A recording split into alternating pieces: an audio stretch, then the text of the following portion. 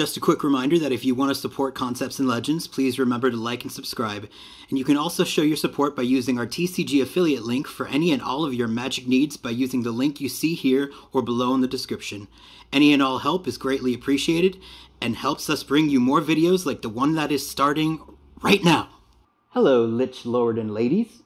Do you like RPGs? You do? Well, then today's interview is the name that you might recognize.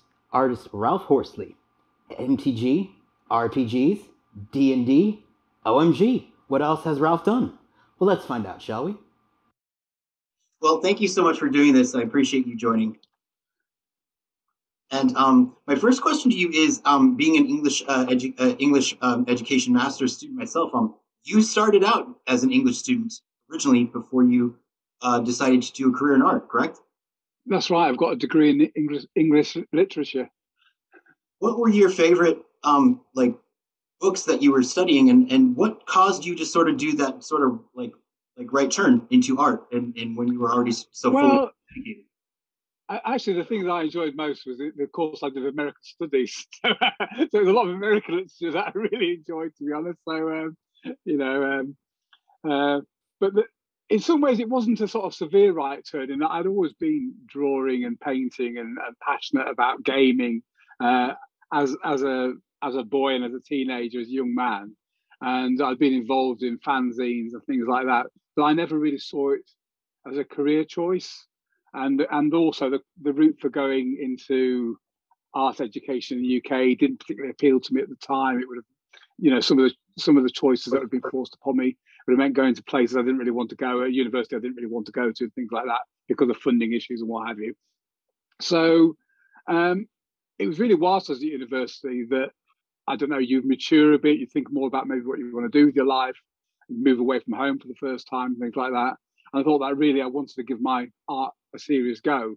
I'd like to make a serious attempt at trying to make a living out of doing that. I think I was maybe fortunate in that I was naive enough not to realise how bad I was. That's awesome. I'm sorry. I was going to say, I was quite stubborn as well. So I spent most of my 20s sort of teaching myself how to get good enough to get professional work, really. And so did you have a supportive family when you did all that? Well, supportive in the sense that my parents, were happy. They were worried about the decisions I made. They didn't support me financially, but they supported me emotionally, I suppose. They were always, supportive in that sense, but they were concerned that maybe I was making a wrong choice. I think that's a big part of success. I think if you have parents who are behind you, I think that helps a lot, because the emotional support seems to be. I've noticed that there are more people who go towards success. Determination is stronger in people, and I'd say that a lot of your career is very much due to the fact you were so determined. Well, yes, you need a certain amount of perseverance, I suppose, really, but also making the most of opportunities when they come along and putting yourself out there and creating opportunities. And it was certainly a bit harder when I started out because there was no internet. Everything was done by post. It was a different process, which is maybe why the idea of working for American companies at the time seemed quite a remote possibility. But I was very fortunate, and I started working for some UK companies, and I got to work with Games Workshop as a freelancer. And that really took me down the games route. And then, of course, internet came along, email came along, and things became more accessible. And I was lucky that groundwork had already done, got me work with people like Wizards of the Coast and whatever else. Yeah, and it sort of took off from there. How did you originally get connected with Wizards? Well, two ways. For working on Magic the Gathering, it was because I was fortunate enough to meet Kev Walker at a UK convention, and he was chatting about working on Magic, and we hit it off, and he said, I'll recommend you to Jeremy Camford, who's the art director at the time. And so, I mean, you can't get much of a better recommendation than Kev Walker, I suppose. And that got me my first work on Magic the Gathering, and then work on D&D followed down the line, really. And yet, in another interview, you had said that sometimes you also get to the point where you are not even able to look at the pieces anymore when you're finished with them. Um, what what causes that paradox? Like, what would make one piece have you get emotionally attached to it, where the other one you get so tired of seeing it you don't want to see it for a long time? Well, I think I don't know. Maybe it is part of the process. I mean, maybe it's because you're obviously struggling to do your best work, and whatever that criteria is, or I suppose. Well, let me think about that again.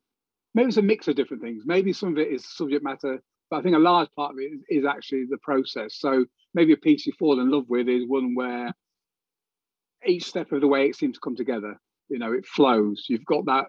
There's that magical word flow, when you're in the flow of when something's just going right, and you Yeah. feel that you're at the top of your game. And there are pieces like that where, for whatever reason, from start to finish, everything just seems to fall into place.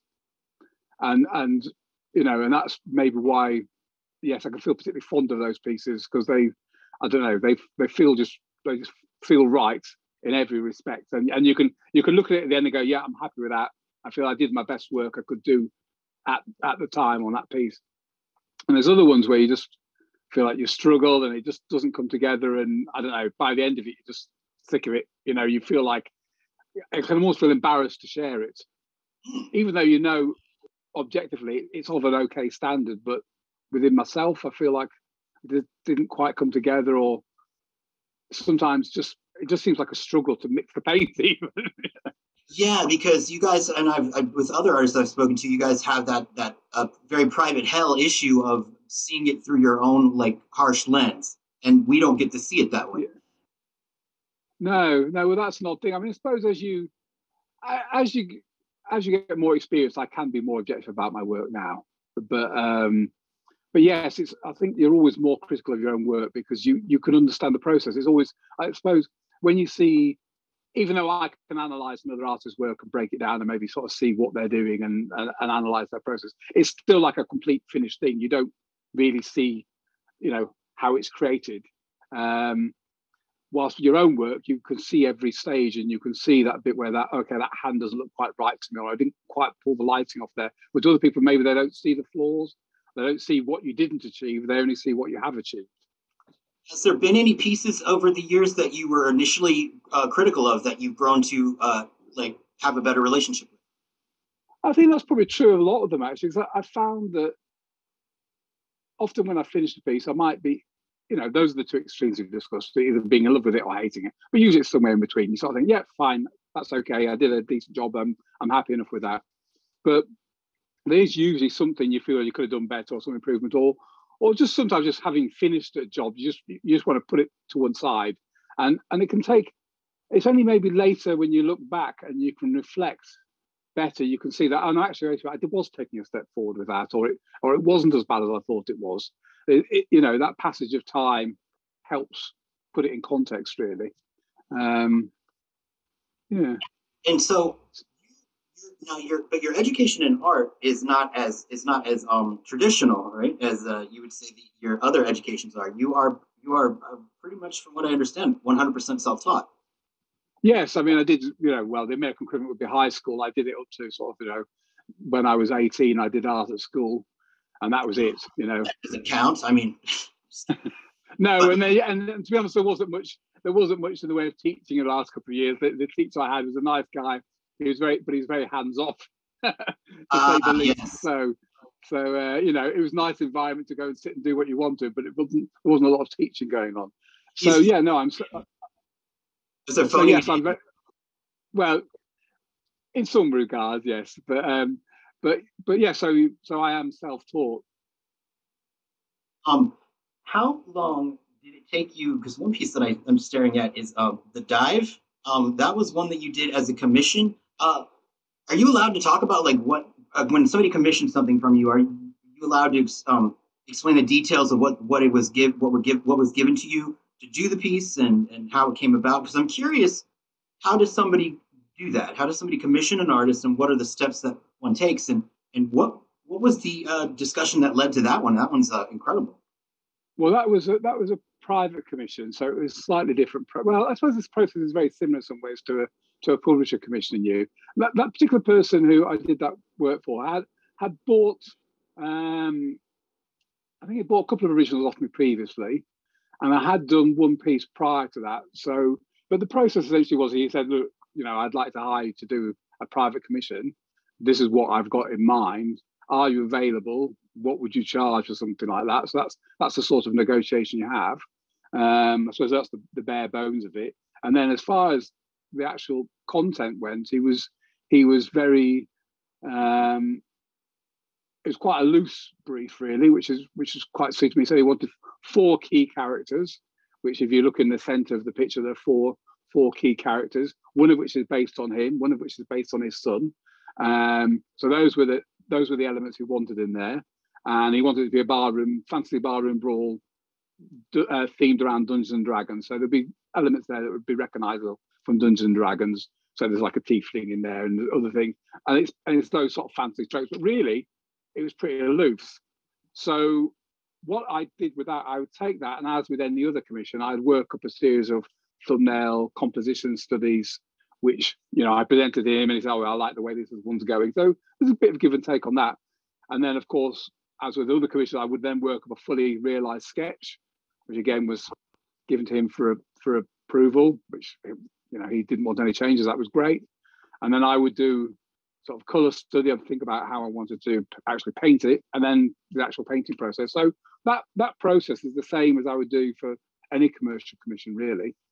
But it was nice for him because I suppose he wasn't trying to sell a product at the end. He wanted to go on his wall and fulfill a different function, So it was a nice loose brief.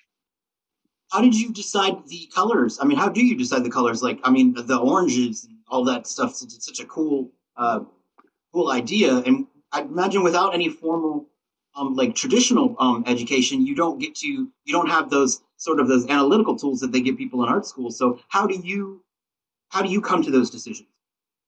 Well, I mean, I have read various things on colour theory. I have educated myself since, I do have some ideas. I mean, with that particular one, it's actually a very muted palette. So it's very, in some ways, it's quite a limited palette. But I felt that was the way I wanted to render that for the mood, and it allowed for little nuances of colour in there.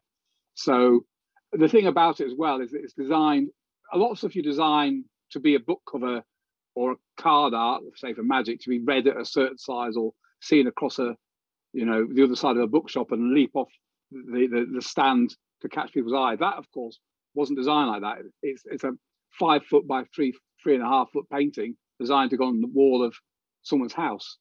So the way you would read it and the way you'd engage with it is slightly different. So that, I think, that allowed me to go for a slightly different colour scheme than I might do for say a book cover. And there's a lot of different focal points, and it's so busy and so full that, say, a cover or a piece of card art, you might be looking for one focal point, and then everything else sort of spills out from that. But with that particular piece, although there is sort of key elements in the centre of the picture, I want there to be lots of focal points in a way, or your eye to be led around it, which is what the function of the different lights on the tables and the lamps and things like that work, intersected with the odd little magic effect, which is usually where you get this little burst of colour. And that's really to help draw the eye around. Do you remember the first Magic the Gathering art piece that you did? I tried to find it. It's difficult to find where it pinpoints. I know the era of where you started, but I'm not sure. The very first card I ever did was on the Kamigawa set. It was Rag Dealer, and the second one I ever did was Besiege You. And looking back on, yes, that's right. The first Magic card I ever painted was Rag Dealer, and the second one was Besiege You. Would you, looking back on it now, was there any way you could have predicted that you would have that you would be getting involved with such an iconic game? Did you know that it was going to be what it has become today? I knew at the time it was an iconic. It already had a good reputation. It was already very well established game when I came on board. I don't think I appreciated quite the impact it'd have on my career or impact in general. It was another gig. It was a good job to do. Everyone said it was a good job to do. It was sort of good profile and whatever else. So I was very happy to get the work. It was certainly well paid work compared with everything else I was doing, and but I was also apprehensive about it. I did feel a pressure to do it, pressure of wanting to do a good job on it. Then what's interesting about your pieces too is that you came in, you started off the way most people do, where you kind of like blend into the fold, and then all of a sudden then you just are just thrown in and used like hardcore in the unstable set.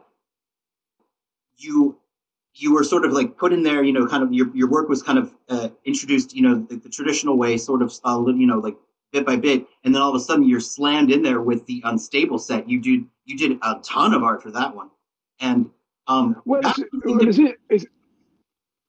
it's interesting, really, because prior to Unstable, I hadn't actually done much work on Magic for a couple of years, really. I mean, I think that's the nature often of a product as big as that. The art direction changes, art directors change.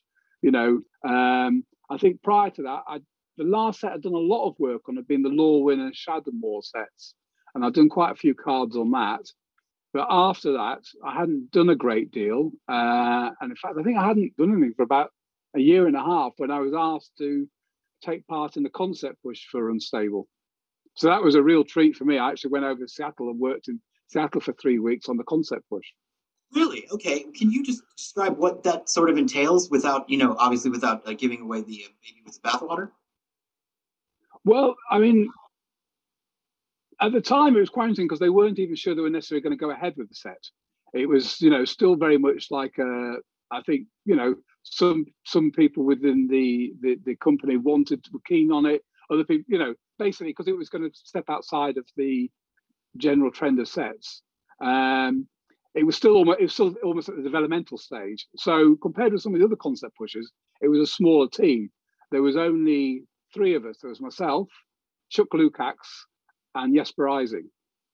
So some of the concept pushes now maybe have 8 or 10 artists or something like that on it. So there was only the 3 of us, and wow, it was really nice because the first few days was basically, here's the rough brief we've got. Just go away and brainstorm it and come up with as many different ideas as you can along the different themes and motifs that we've got, which was basically along the different faction lines.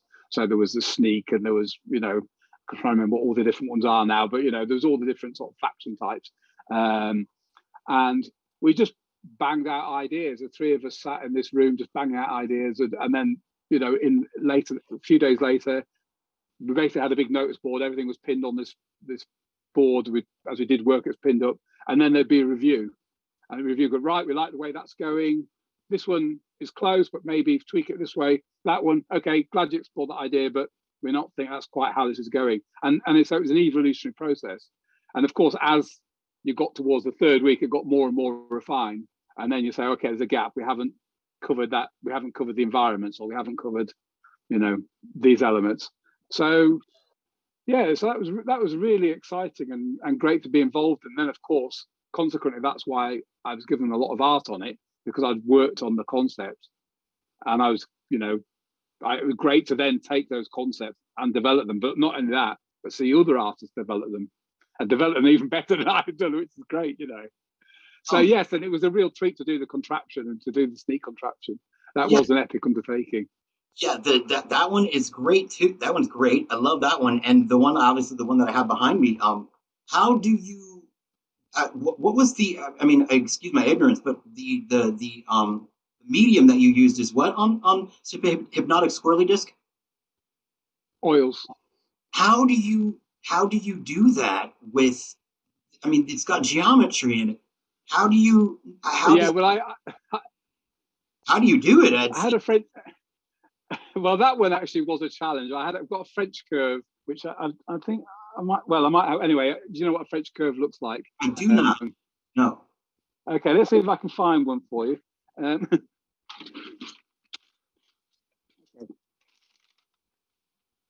So this sort of device, basically.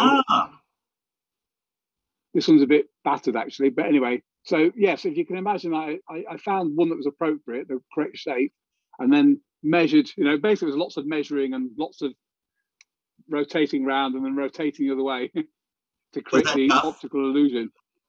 Was that difficult? Yeah, it was tough. Once I worked out how to do it, but yes, it just took a long time. It did drive me a bit potty. And actually painting it, looking at it, I found I was getting. Oh right. When you look at closely. It was actually quite sort of. I'd have to take a break every now and then because it was, Yeah, it was doing funny things to my eyesight. you're getting hypnotized by your own swirly disc. It's funny. Yeah, it's funny. but I felt, but it was one of the things where I felt it would be worth the effort. And I do feel actually one of my favourites from that set is the swirly disc because I think it did, I did pull off what I was aiming for really. Yeah, it was worth the work is what I'm gathering. Yeah, and also I like the fact, one thing that I do like about working traditionally is it isn't perfect. It does look handmade. I haven't done it on Photoshop, if you know what I mean, where everything would be perfect. Every one of those little, whatever you want to call them, I suppose they're like little square, well, anyway, every little bit would be exactly accurate. The fact that there is little imperfections in there, I quite like that. I think it gives, it sort of works for me really. Yeah, it gives it an organic feel to it. Yeah.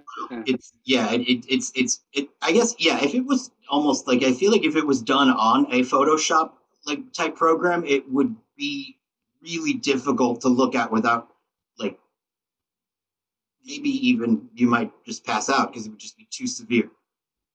Well, what I could have done, you see, is I can work digitally, and I do, everything ends up as a digital file, so I could have painted it and then found an optical effect, and pasted it in. I could have done something like that, but I chose to do it traditionally because I wanted that effect basically.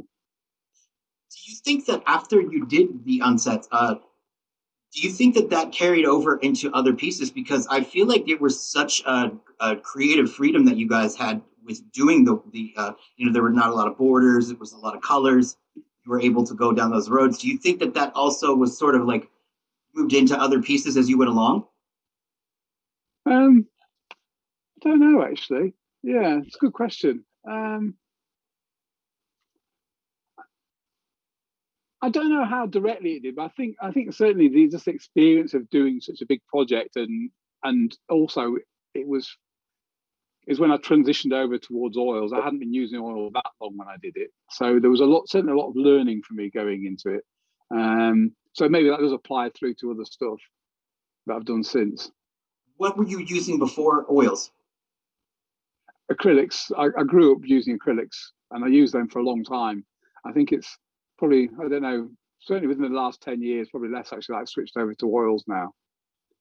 What would you say the switch has? What's the benefits of oils versus acrylics? Well, there's a rule. Someone said to me once, there's a bit of a rule of thumb between acrylics and oils, and it's that with acrylics, because they dry so fast, they give a nice hard edge. So the thing with acrylics, you're always trying to lose the edge because they're basically harder to blend because they dry so fast. Whilst oils, you're trying to gain an edge. So that's the difference, really, is that the oils are really nice for getting that blending effect and painting stuff like clouds and things like that. Great fun. Anything that's sort of like soft and swirly. I really like that. And also the ability to lay colour down because of the density of the pigment and the way the paints behave. It's just a nicer feel. You can get these nice, rich, lush colours. Yeah, it's funny. I didn't paint in oils for a long time, partly because I was self-taught. I was intimidated by them. I was worried about their toxicity. I was worried about the drying time, and also they were a lot more expensive for me. Starting out with no income, I had acrylics because I had miniature paints. I had, they were easily accessible, and so that's what I taught myself to use because that's what I had to hand. But I got to the point where, I spoke to enough other artists who worked at oils, and well, how do you cope with these things that I've outlined to you? And of course, I got answers. And now I found that, yes, I can work on oils, and by using certain mediums, I can get it to dry pretty much overnight. So that's not an issue. And yeah, I've actually far prefer it as a medium now. But I still use acrylics for doing color studies, for doing stuff on artist proofs, because they are great. They're great for being able to do things quickly and robustly, really. Oils just need a bit more planning.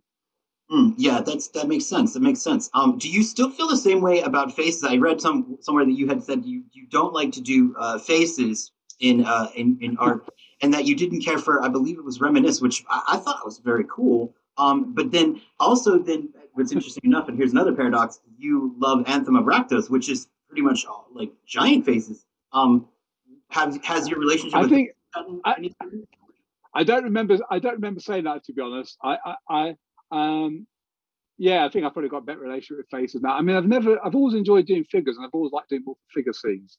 I think the thing was that I suppose it's still true, really, that it's often the face that carries a character. That you've got to get that right, really.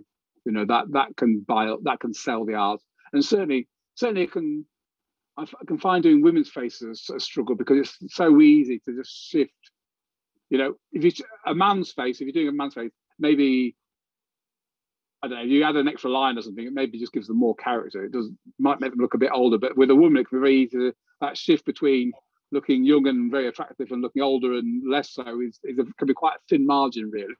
Right, they have more delicate features, so if you add, that makes sense. It's the same. I guess it's the same with probably drawing like a young person. If you put an extra line in there, they're suddenly go from being like 9 to 25 or something.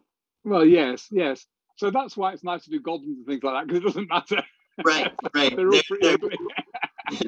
There's no such thing as a sexy goblin. I just don't think that they are out there. I mean, but no offense to goblins, don't want to upset the goblin community. But I will say, the Cruel Ultimatum. Now, I read that you said that you felt that if you could do it differently, you would have done it more for clarity, or focused more on clarity, or something along those lines.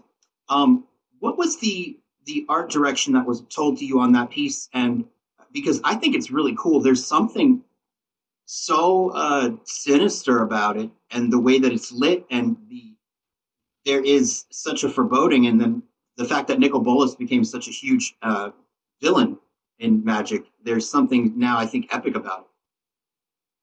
Yeah, so maybe that's one of those pieces where it's sort of grown over time, really, in some ways. My relationship with it sort of grown over time. I think it's just, look, I am pretty happy with it, really. I think it did sort of cover the brief, which is, well, it's pretty self-explanatory. It was, this really powerful demon that's obviously being beaten by a bigger entity, and the silhouette was to hint at Bolas. Certainly, that was the cast shadow.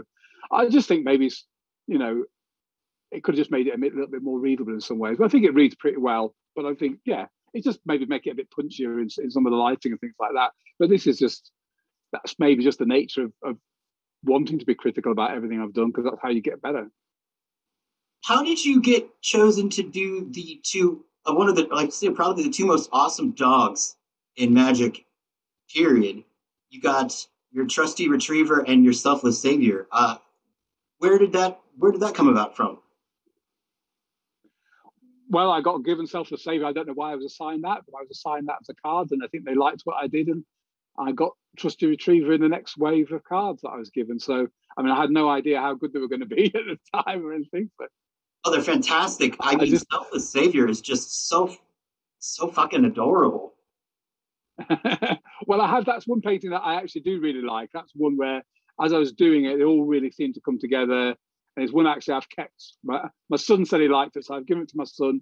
And it's one of the rare paintings I've actually kept myself, and I've got hung on my walls of my house. So, brought you back into the fold because you take a break because you're working on your other, obviously you've got all your other properties that you're working on outside of Magic the Gathering. Do you wait to hear from them, or do you contact them? Because it was nice to see you in Zendikar Rising too as well.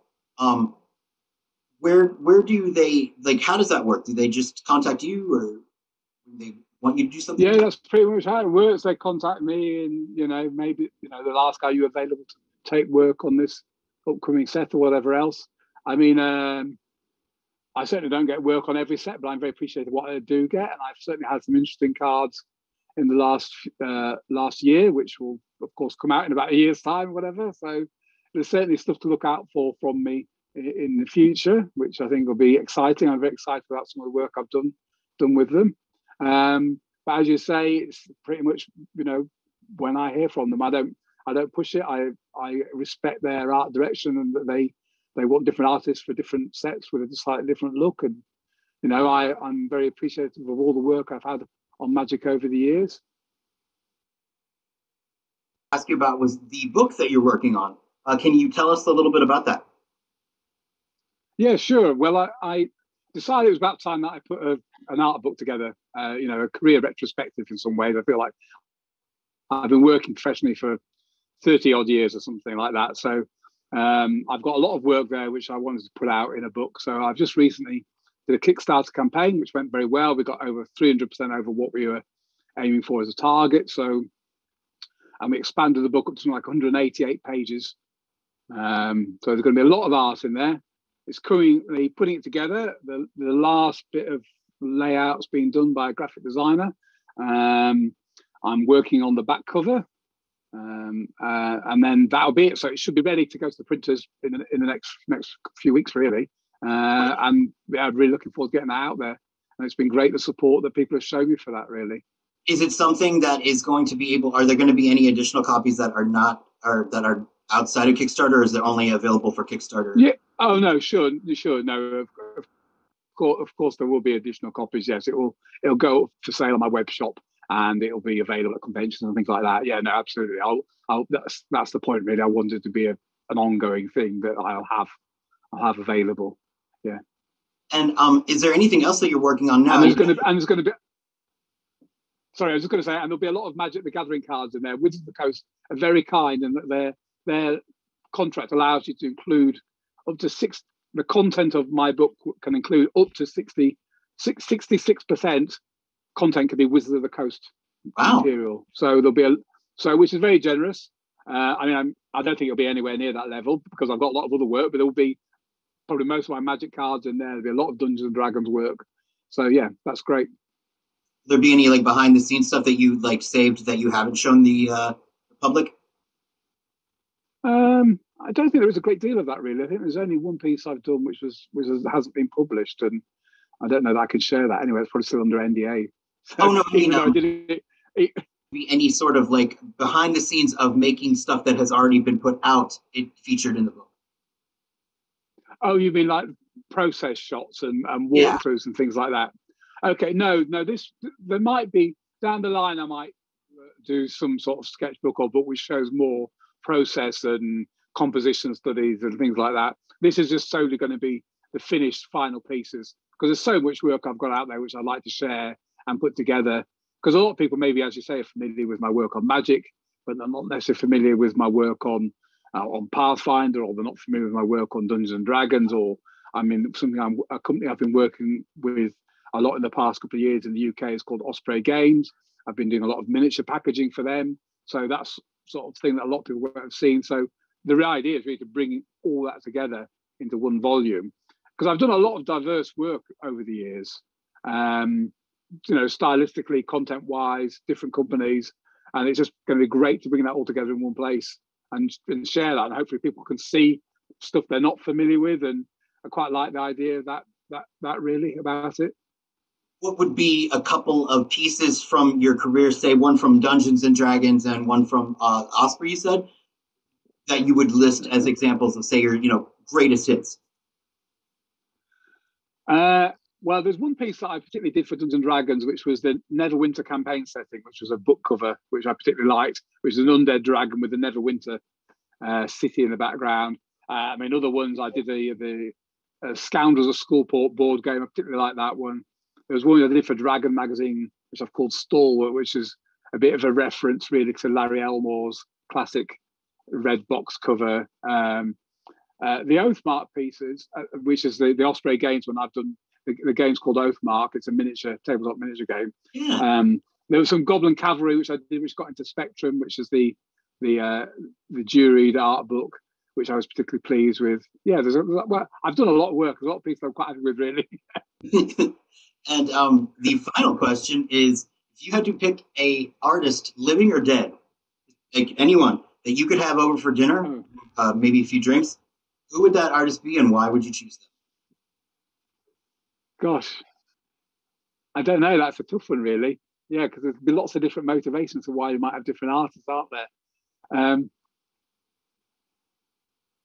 Yeah. I find that too hard to answer in some ways, really. But someone that I think is just amazing artist, just the sheer amount of variety and stuff he did of the quality was John Singer Sargent. He'd be an interesting person to talk to. So yeah, John Singer Sargent. Ah, yes, yes. Yeah, just because, yeah, just to sort of be in awe of him, really. That's great. Well, I appreciate you But again. I feel, but one thing I Oh, would say, I feel very fortunate about, certainly within the sort of games, fantasy art community, is that it is a very friendly community, and I feel very fortunate to have gone to lots of conventions and met my peers and met, you know, different generations of artists. So I feel very fortunate to have met a lot of artists and to consider a great number of them my friends. Really, it's surprising how you make really good friendships. Just see people once a year at a show and being familiar with their art and what have you. It's a great community to be part of. I feel very fortunate. yeah, I've heard that from a lot of you guys, like pretty much all of them that I can imagine. Like you guys are very close knit. There is a great amount of affection that goes on between the artists that Yeah, work. yes, yeah, yeah, absolutely, yes. It's very cool because that is in an industry where it would be easy to pit people against one another. It's nice to see that kind of camaraderie. Well, that's true because ostensibly we're all competing for the same jobs, but thankfully there does seem to be enough work to go around, and everyone's supportive of each other. I think everyone wants to see everyone else's career do well, and we delight in it when someone else is doing well, and that's nice. That's great. Well, I thank you so much again for taking the time today, and I apologize for the snafus in my Oh, don't worry. stuff. Well, yeah, I It's know. amazing. I think it's amazing. I think it's amazing that we can sit here and do this. That's something in itself, isn't it? Yeah, it is crazy. It is crazy to think that there's a satellite that's beaming this information at like the speed of light over, I don't know, the speed of whatever. I'm not sure light. I'm Yeah. not a scientist, but it's really fast, is what I'm saying. Yes, it is. It is. Yes. Anyways, look, thanks very much for inviting me to do this. It's been a pleasure to meet you, and I'm very happy to talk about my work and stuff. And I'm glad you're interested to hear about it. Well, thank you again. I appreciate it. You have a good day. How did you like that? I must confess I tried really hard not to imitate the accent. It's so much fun to do. Maybe I'll do it now. Achaway, it's been a crazy couple of months. Wait, that's Welsh. Well, now I feel self-conscious. Anyway, that's it for tonight, so until next time, I've got a scope.